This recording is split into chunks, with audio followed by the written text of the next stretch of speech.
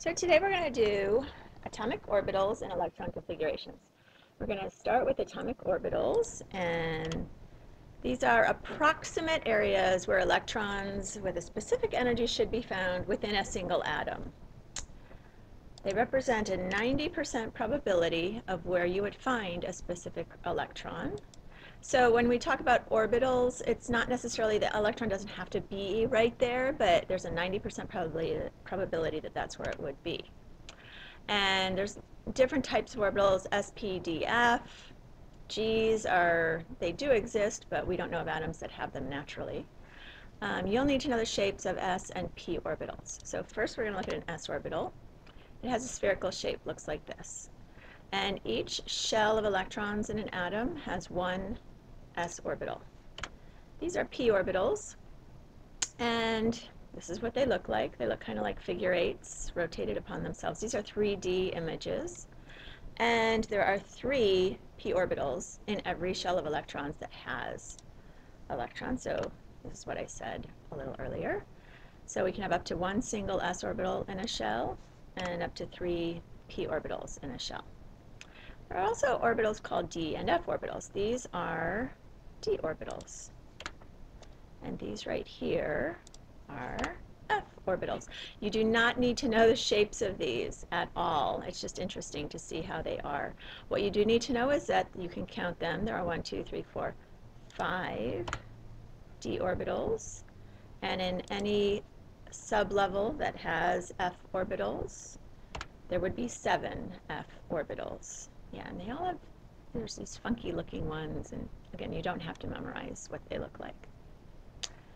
All right, so the term shell is often referred to as a level or energy level, and each shell or energy level of electrons also has subshells or sublevels. So we talk about different shells of electrons or different energy levels of electrons, and then those within a shell you can be divided into smaller subshells. And subshells are written like this right here, and the meaning, if you see a 1s, that means it's the S orbital in the first shell. So the number in front is the shell number, and the lower the number, the closer you are to the nucleus. So the number 1 means you're closest to the nucleus. The number 3 would be farther from the nucleus. And a 1s is the S orbital in the first shell. And you can fill these in if you figured this out already. 2s would mean the second shell, and it's the S orbital in the second shell. 2p sublevel would be all the p orbitals in the second shell. And how many p orbitals are there?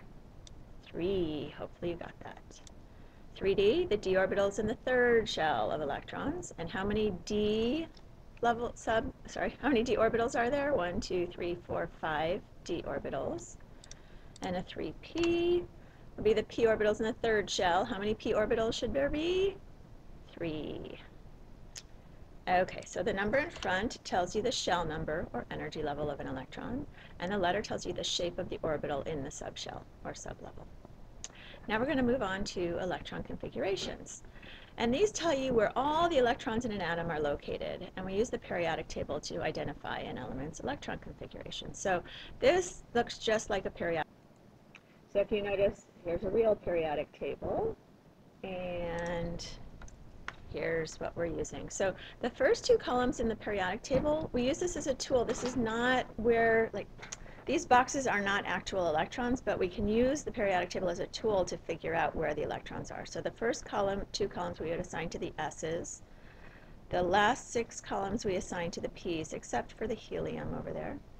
The middle we assign D's, and the bottom of the periodic table, those 2 rows at the bottom, we assign to F.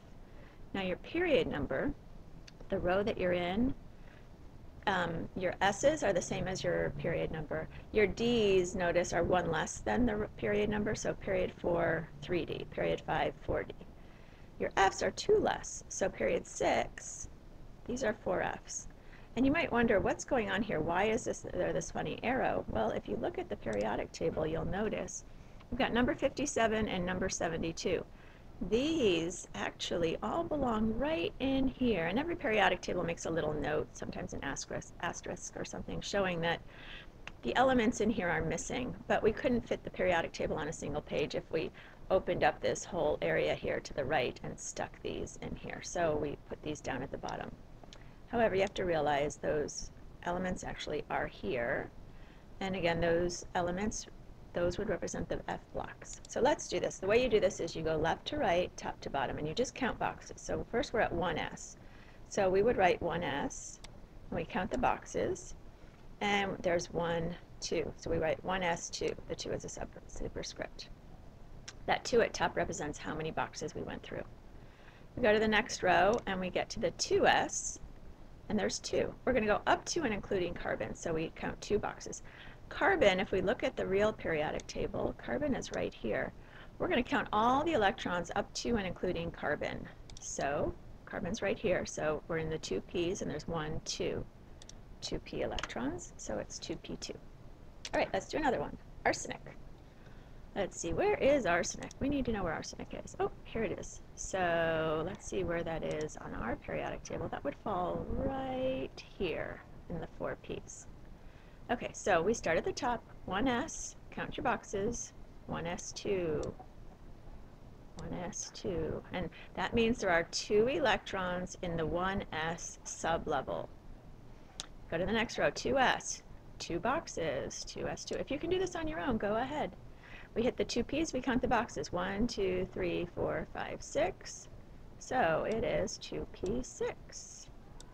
And we keep going, 3s, 2 boxes, 3p, 6 boxes. So 3s2, 3p6, 4s, 1, 2, 4s2.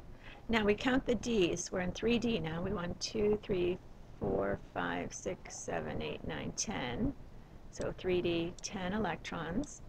And remember, these boxes this is a tool. These boxes aren't actually electrons. This is just using the periodic table as a tool to get the configuration.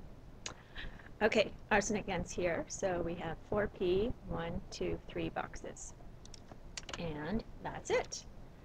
Okay, bromide ion. Ions are a little tricky. So bromine is right here. Bromide ion, remember, bromine is in the -1 column. So we will have 1 extra or 1 less? We're going to have 1 extra electron, because if we have a negative charge, we have more electrons. So we have 1 extra electron, which means we will have 36 electrons, like krypton. That does not mean bromine turned into krypton. Okay, we still have only 35 protons. We just have 36 electrons. So we will do the electron configuration all the way up to the 36th box, because we have 36 electrons. So go back to here. We're going to go all the way up to here. So I'm just going to call it out, and you can fill it in, and then I'll uncover everything. Or you could do this on your own. You can pause and do it on your own. So 1s, 2 boxes. 2s, 1, 2. 2p, 1, 2, 3, 4, 5, 6. 2p6. 3s, 2. 3p, 1, 2, 3, 4, 5, 6. 3p6. 4s, 1, 2. 4s2. 3d, 10 of them, so 3d, 10. And then 4p, we're going all the way to this box. So 1, 2, 3, 4, 5, 6. 4p6. There you go. Now, you might notice that these two have very similar beginnings. It takes a long time to write all of that information down. So there is something called a shorthand configuration. To do this, you write the element that's a noble gas 1 row above the element you're trying to find, and you put that element in brackets.